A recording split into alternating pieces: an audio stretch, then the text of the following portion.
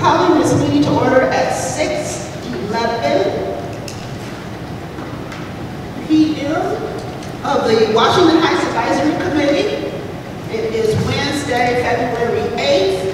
We are here at the beautiful Washington Heights United Methodist Church at 153 Wood Street North in Battle Creek. We will begin with our roll call, and I'll ask the staff to assist me there.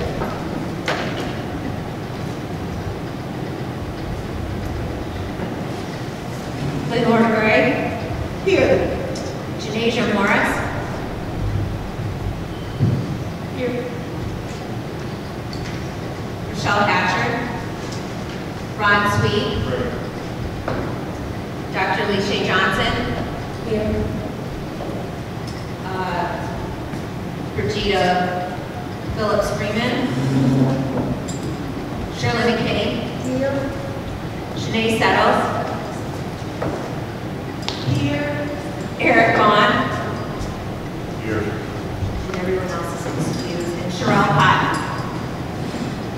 All right, if you could just read off the names of those who said their regrets. Marcel Heath. Arnice Montgomery. Damon Brown. Cynthia Fleming. Thank you, Ms. Robinson. We will now move on to the Calhoun County Landbank Authority report and come back. Well, excuse me, I'll start with citizens' comment. We'll start with citizens' comment, and then we'll go to the Calhoun County Landbank Authority report and come back to the agenda items that need a quorum and approval for approval after those. So I will ask, is there any citizen comment? Any person shall be permitted to address a meeting of the Washington Heights Neighborhood Selection Committee, Advisory Committee, pursuant to the Open Meetings Act. Public comment shall be governed by the following protocol. During the citizen's comment, the chairperson shall recognize any person wishing to address the board. A person recognized by the chairperson shall state their name and community of residence. The chairperson may ask for their address, but the speaker is not required to provide it. A person may address the board only once on the same matter during each period set aside for citizens' comment on the agenda, and only on matters that are relevant to Washington Heights Neighborhood Selection Committee / Advisory Committee. Chairperson shall control the length of time each person shall be allowed to speak, which shall not exceed 3 minutes, and shall not allow negative or personal comments. Are there any public comments at this time? Any public comments? I see them shaking their head no, so we will move on to the Calhoun County Landbank Authority report. Oh, we will jump back. I didn't see. Thank you. We will move to the approval of the agenda for today, our February 8th meeting. Do I have approval of the agenda? A motion for that. Support. I motion that we support the agenda. Support. It has been moved by Mr. Vaughn and seconded by Ms. Settles to approve the agenda as presented. Is there any further comment? Hearing none, by voice vote, all those in favor, please say aye. Aye. All those opposed, nay. The motion has carried. I have a question. I'm sorry, maybe we should. Can you use the mic? I don't have my behind dad. you. There's one behind you. Or to the side. Okay, I know we were waiting for Brigida, and now that she's here, we do have the quorum. Sherelle just came in, us voting. Will it be accepted? Because we haven't accepted her as a regular member by now. So the question was, she is an alternate, and so we actually don't have a quorum until Brigida came in. The alternate. We haven't accepted that as our regular voting member. That's right. Yes. You can move. I'm sorry, I didn't know who had come in because I was reading the You're right, thank you. So you can move. So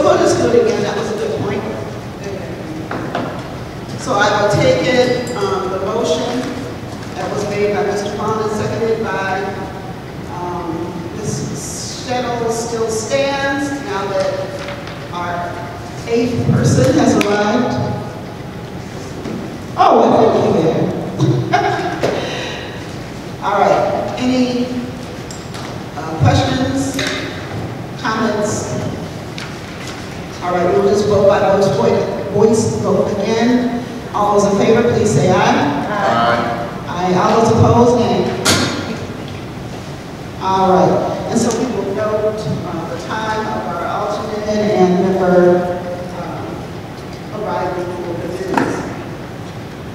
Now we move on to our consent agenda. If you could say your name when you move for support, and I will entertain a motion to approve the consent agenda. Bylaws, the committee can move to activate the alternate because we do have space for the alternate to participate in tonight's meeting, so that can happen. But committee member Settles is correct. We do have to have the committee activate that. If I was going to do that after getting these two out of the way now that she's here. Is there a motion? The consent agenda. Senator Morris moves to accept the consent agenda as is. It's been moved by Commissioner Morris and supported by Mr. Sweet to the consent agenda as presented. Is there any further discussion? Hearing none, by voice vote. All those in favor, please say aye. Aye. All those opposed, nay. The motion is carried. I'll entertain a motion at this time to activate our alternate, Sherelle Cotton, for the conducting of business today. Commissioner Morris moves to activate Sherelle and as our as an active voter today. Support, Settles, support. It's been moved by Commissioner Morris and supported by Ms. Settles to activate our alternate to Sherelle Cotton for the transaction of business today. Is there any discussion? Again, I will ask for a voice vote. All those in favor, please say aye. Aye. All those opposed, nay. The motion has carried. Thank you very much. We'll move on to the Calhoun County staff report. Just a moment.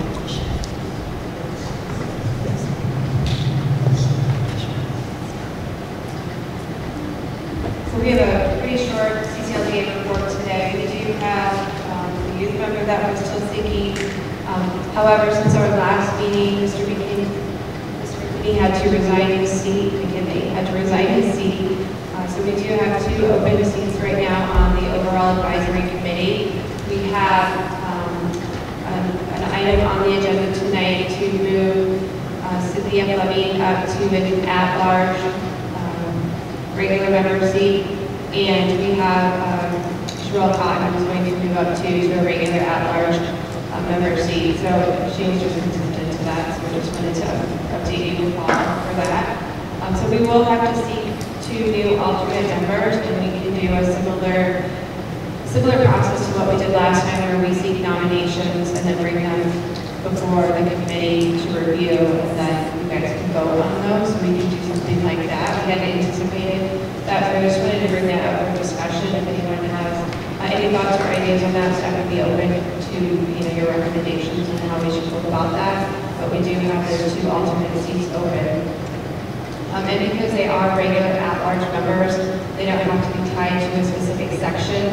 Some of you represent specific sections in the neighborhood, but it just so happens that the 2 votes that step down are at-large members, so we don't have to worry about which area of the neighborhood the votes would fill.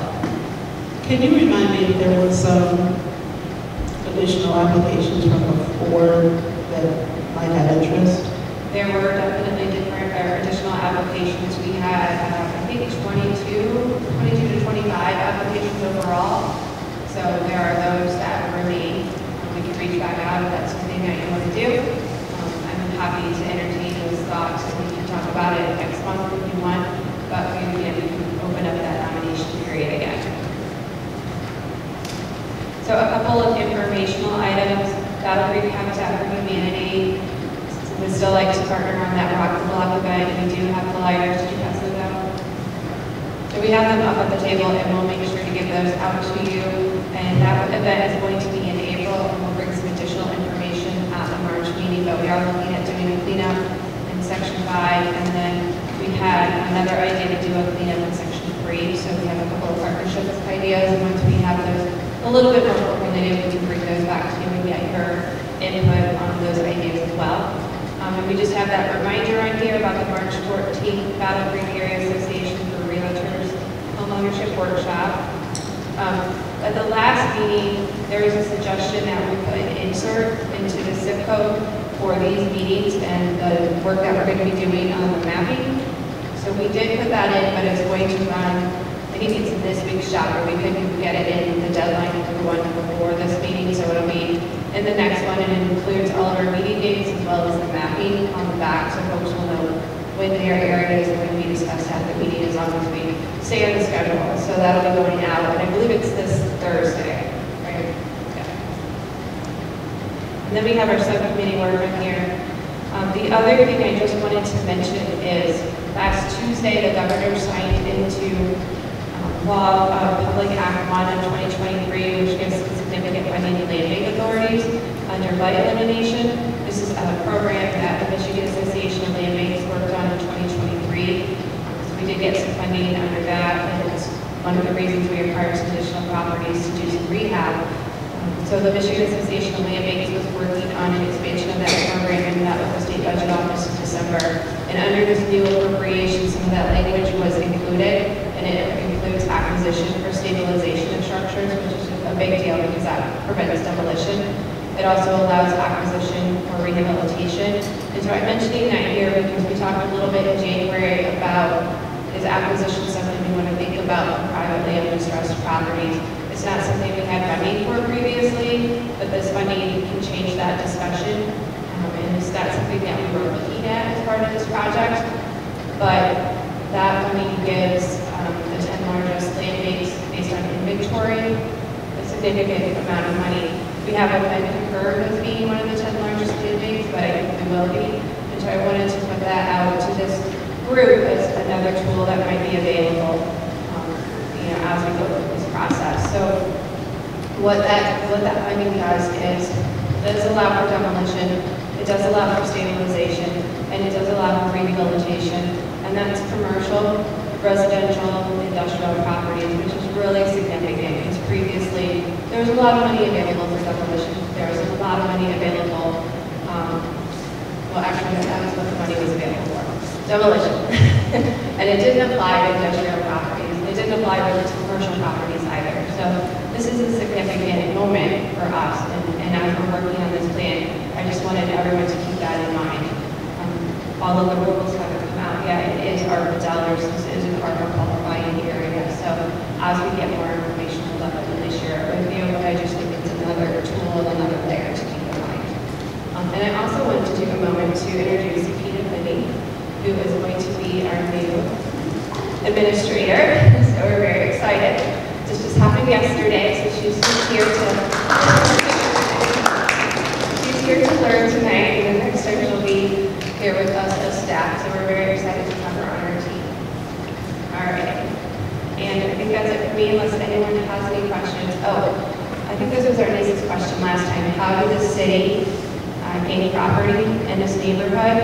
And it was actually through the old tax foreclosure process. So prior to the current tax foreclosure process, in which the county treasurer is the foreclosure governmental unit, there were liens on properties, and after foreclosure, they typically went to DNR. And then, I know, it's Eric's face.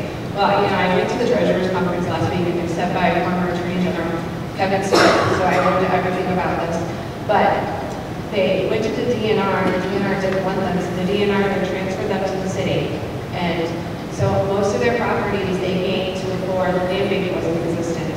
And then after the land bank was created and the tax foreclosure process changed, the land bank started to acquire those properties after the current tax foreclosure process. So it was an interesting conversation I had with them, but I did check with the city, and that's how they got the majority of their properties. So in your packets today that we handed out tonight, we started a draft reuse strategy to really put in words some of the decisions that you made and where we're going. But we did put that total in there in the beginning. They own the city owns 247 properties, but that includes roads and parks, Battle Creek housing unit sites and DDA sites.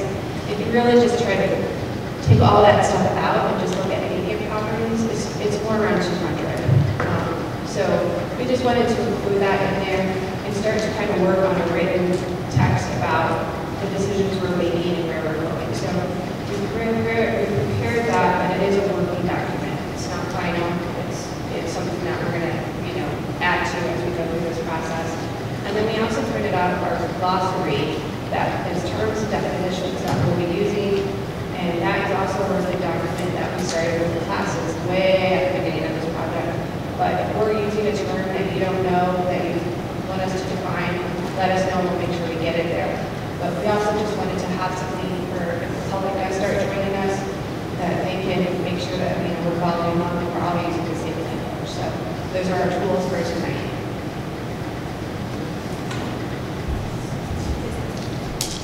All right. And Amy's excited to get started. Okay, go ahead. She wants to go to new business. Well, here we are. First, we're going to go to that page regarding action summary 46A. As you heard, both Cynthia and Sherelle have consented to move forward to at-large seats, so we just need to take action on that. I will entertain a motion for new business item 6A. Settles, I move that we appoint Cynthia Fleming to the other open regular at-large seat. Support. Been moved by Settles and supported by Commissioner Morris to move forward with appointing Cynthia Fleming to a regular member at large seat per the bylaws. Is there any further discussion? Hearing none, I'd like to take a roll call vote when you're ready, staff. Lenore Gray, Yes. Janasia Morris, Yes. Ron Sweet, Yes. Dr. Alicia Johnson, Yes. Brigida Phillips Freeman, Shirley McKinney, Shanae Settles, Yes. Eric Vaughn, Yes. Sherelle Cobb. Yes. The motion carries unanimously. Thank you. We now move on to new business item 6B. I'll entertain a motion. I need a motion first, please. Commissioner Morris moves to appoint Cheryl Cotton to be the open regular member to fill the open regular member at large seat. Support. We have it moved by Commissioner Morris and supported by Mr. Sweet. Is there any further discussion regarding appointing Cheryl Cotton to the open regular member at large seat per bylaws? Hearing none, I'll ask for a roll call vote from our staff. Thank you. Lenore Gray, Yes. Janasia Morris, Yes. Ron Sweet,